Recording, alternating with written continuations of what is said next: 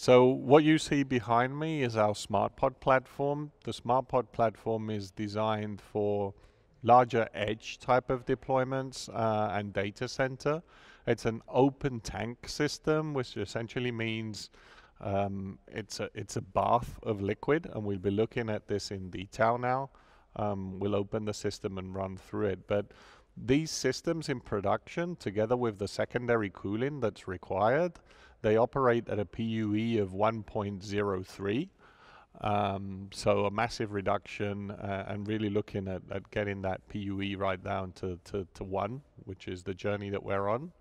And they allow us to increase substantially the density per square meter, because the smaller system can host up to 50 kilowatts of IT load. The bigger system, 100 plus. So we have configurations and deployments today that are in the range of the 100 kilowatts per tank. So without further ado, let's have a look. And Edgar, if you can help me open the unit, and I'll showcase you what's in it and how it works. So what you'll see here is obviously it's a tank full of fluid. The way that the fluid is managed is by injecting the cold fluid at the bottom of the tank evenly along the tank. It flows gently through the IT hardware, and it's collected then again by the cooling distribution unit, which is the brains of the system.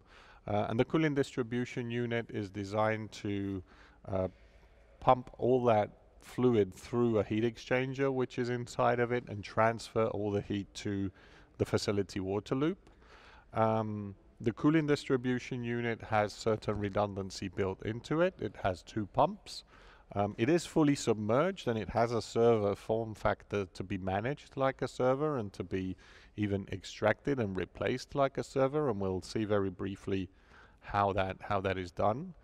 But what you can also see in this tank is that we have 2 types of hardware configurations: 19-inch equipment on this side of the tank, and 21-inch OCP equipment on the other side.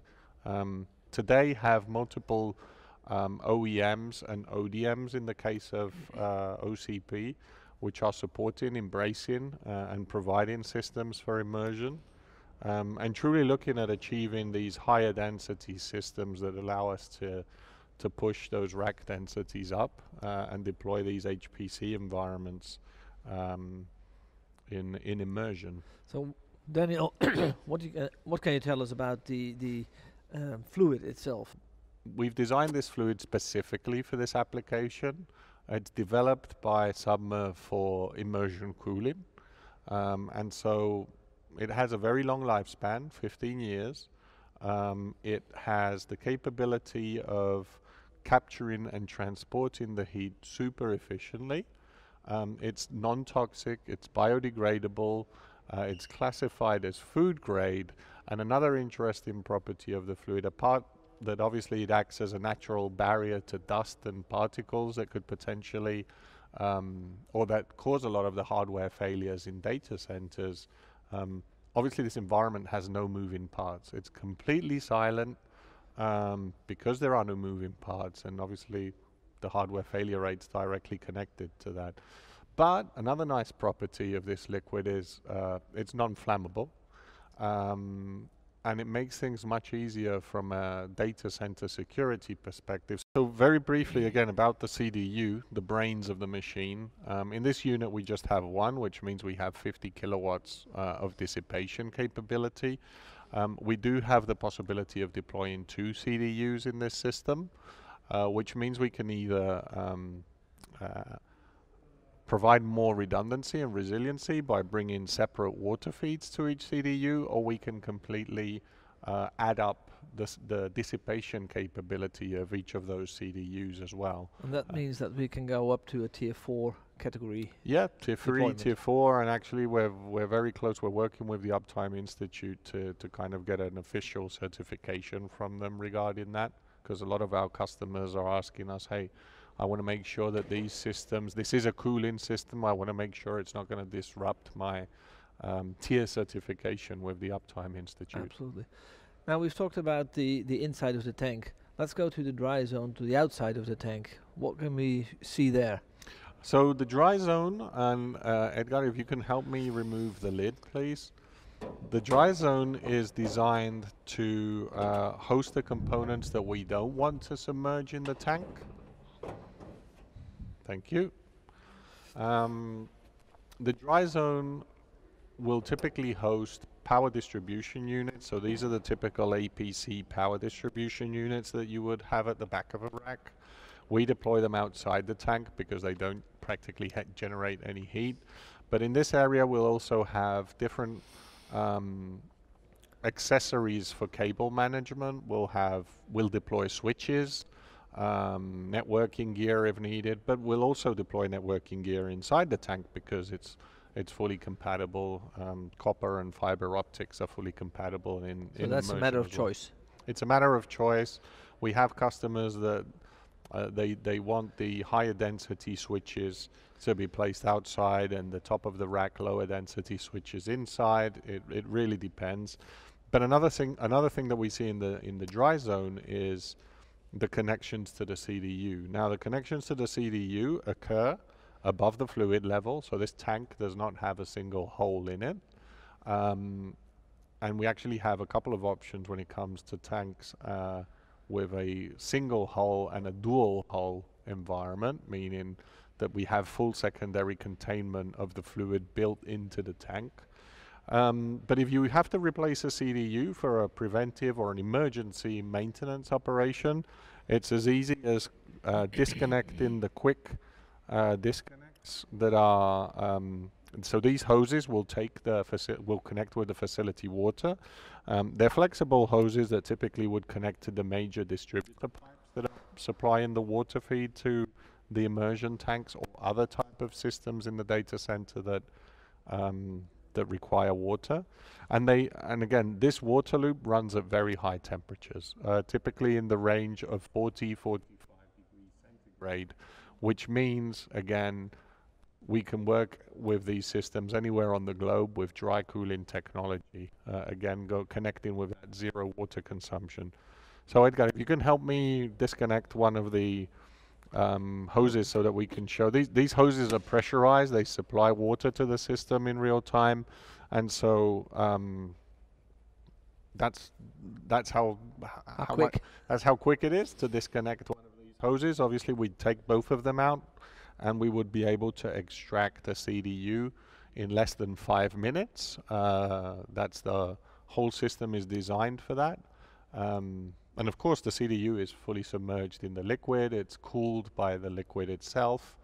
So all the electronics that are in a CDU are leveraging immersion cooling technology themselves. That's how much we trust our liquid to that we even run our CDUs in it. So Daniel, now whenever we disconnect the water loop, the temperature in the tank will rise. Yep. How long will it take before the servers start switching down? Yeah, and we mentioned like replacing a CDU is a 5-minute job. So there's a term that we call thermal inertia, which defines the amount of time and the increase of temperature over time.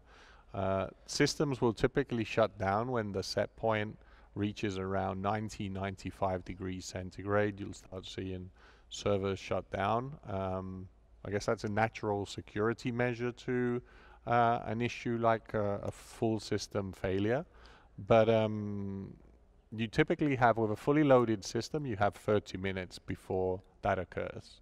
So you have more than enough time to replace a CDU without shutting down the system. And of course, if you have an environment where you have 2 CDUs, then you're looking at, for sure, no risk of downtime at any moment in time. Absolutely. Yeah. Now, we've talked about the liquid, we talked about the dry zone. What can you tell us about the telemetry of? Yeah, so these systems, they have more than 25 sensors in them. And those sensors monitor everything from temperature, flow rates, the heat that's being exchanged, fluid quality, etc. And all that telemetry is accessible through an open API. And at the same time, we obviously represent that on a visual interface to allow customers to, in this case, see the operation of a single unit. So the set point temperature, the mechanical PUE of the system, the temperature at which the fluid is at the very top of the system, the heat dissipation capabilities, and then you can obviously dig into more detailed information of how the pumps are performing. The two pumps that, as I mentioned, switch over every day to guarantee that the operation is resilient and that the pumps are operating correctly. Interestingly, also the amount of power consumption for the CDU, that's where we get our mechanical PUE. Hi Adrian, how are you? Hey Gloria, I'm good, I'm good. So tell me. MicroPod, okay. So first of all, as Gloria said, this is our newest member of the family, our baby member. Like all small things, they are the best things that you can basically have. So this is MicroPod, our data center in a box. Before I show you exactly how MicroPod works, maybe I'll just take a minute to explain the background to the product. The concept started on looking at some of the systems in the SmartPod range that are used in data center. Those customers, particularly telecommunication customers, were asking us to say, okay, how do you take the benefits you've got in a data center and put it outside in any type of environment? And that's basically the concept where we came up with MicroPod. It works fundamentally on the same principles, and I'll explain a little bit about that in a moment. But the huge benefits it gives you is you can take liquid immersion cooling with high density equipment into the edge environment. So if you think about telecommunication towers, you can really start to deploy these systems on top of buildings for the 5G rollout, and then the list just goes on. So we've got customers looking at healthcare, we've got customers looking at emergency service locations in really harsh environments, we've got customers looking at it for oil rigs, customers looking at it for trains, etc., etc. So this product was basically started in March of last year, and we launched it in November of last year. So you can see how quickly we can take an idea from a customer and ourselves, design it and deploy it. So that's enough about me talking about MicroPod. You're not going to show me a little bit of it? Ah, yes, we will. We'll show you how the magic happens. So the way MicroPod's set up is there's two elements to it in the single unit. On here you have the chiller and the pumps, and on here you have the housing for the IT equipment. So let me explain a little bit more by opening the lid. So the way we've set it up is you've got a chiller and the cooling system here. They move up to 90 litres of the same smart coolant fluid that Peter gave you the great demonstration with the blowtorch. That moves through the system. Before we get inside, and if you want to come a little bit closer, I'll show you inside the tank.